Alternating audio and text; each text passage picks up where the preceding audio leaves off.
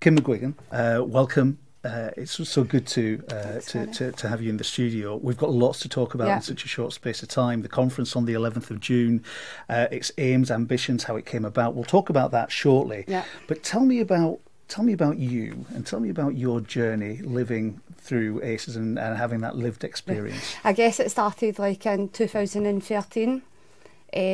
Up until then, I was living like quite a chaotic lifestyle. It was just absolutely wild. And then I got a community sentence in 2013. I was just getting into lots of trouble with the police. I was in a really toxic relationship, and I got told I was going to get like a sentence in prison. So at that time I thought like prison was the answer to all my problems. So I turned up to court expecting my prison sentence, and then I got told to go away for a background report for social workers. So I went away and done that, and then I went back again, and I was told to go and tie all my dealings on the outside. So basically I had a wee boy, I had to go and make sure he was looked after and stuff like that, because I was to expect a custodial sentence. So I done that. I was relieved. I thought, I'll go to prison, I'll be able to get my head down, get away from the relationship I was in. And then in my head I thought like that was the answer. Like I just thought that was the answer to get away from everything. So I turned up to court with my bag and I was ready. Like I was just, if I hadn't been to prison, like I'm not sure what would have happened to me. Like I was just, everything was just mental. And the judge told me that she was giving me a community sentence, and I was like, oh no, like what am I going to do now? Because obviously I had a plan in my head that I was going into prison, I was going to get the heat down, sort my life out in prison, and then come out and obviously be a mum to my wee boy, which obviously looking back now is just crazy. So were you more scared then about the prospect of not going to prison? Yeah, because obviously I had to go back to my life the way it was. Like, it was so much chaos. Like, as I said, I was in a really toxic relationship. I was really struggling to keep my head above the water and struggling to do the right thing for my wee boy. And I don't know, I just thought like if I had went to jail, then I would have been able to sort my life out. He wouldn't be getting affected by everything that I was doing. And then I don't know, like it was just mad. And then after I got the community sentence, I tried to breach the order, because still like I just couldn't get away from the relationship or anything like that. And then I guess the turning point for me was my wee boy started primary one, and when he went into the playground, he went and joined his wee queue to go into his classroom, and something just sparked in me. Like it was, I don't know what it was, like I've just never felt anything like in my life. It was just like this drive, like I need to get help. Like I just remembered like when I was in primary one, like I can't really remember anything really good about it, and I was like, I don't want him to have the same feelings or experiences. So for that minute I just knew I had to get help, and so I went down to make an appointment with my probation officer, and that's when I kind of started my journey of change. And the understanding of ACEs over the past 6 years, how has it changed your life? How has it changed the way that you currently live? And the way that you bring up your wee boy? Yeah, just having something, like I always knew there was something wrong with me, I just didn't know what it was. Like as soon as I learnt about ACEs and trauma, like it gave me something that I could understand, like that I could relate to.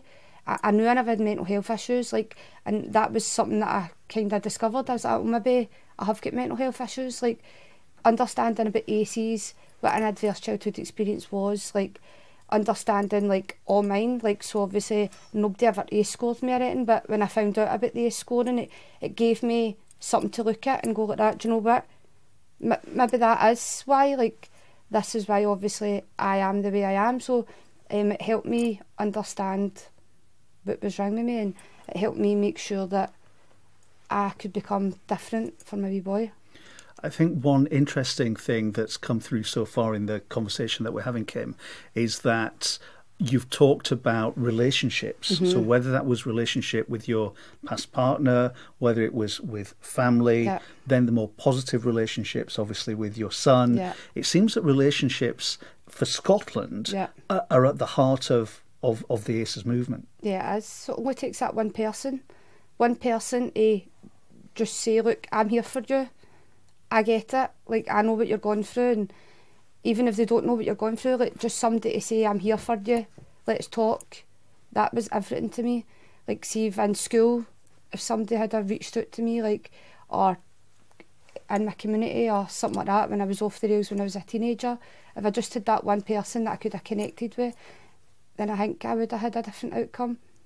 And obviously it wasn't until I was an adult that I was able to recover from my trauma, and I think that's what my message is, like, getting it right for the adults that are obviously out there still, that are obviously got undiagnosed trauma. And we'll come on to the conference in just a moment, but you have made massive changes to your life, and so much now you are part of the culture change that's happening in Scotland. I think it's fair to say. You might not describe yourself as that, but I certainly will.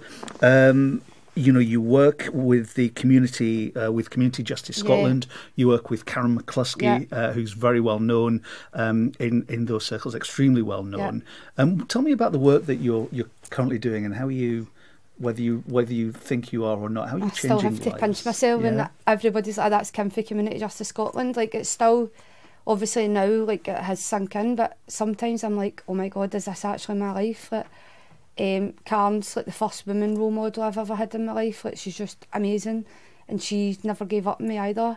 Like, just for the minute I met her, she seen something in me, she believed in me, and then I'd ended up working with Community Justice Scotland. So I started off doing a modern apprenticeship. I was focused around like the age of criminal responsibility, management of offenders stuff and that, and disclosure. So when I started doing that, I realised that that's what I wanted to do as a career. Like, I knew I could make change in that kind of work.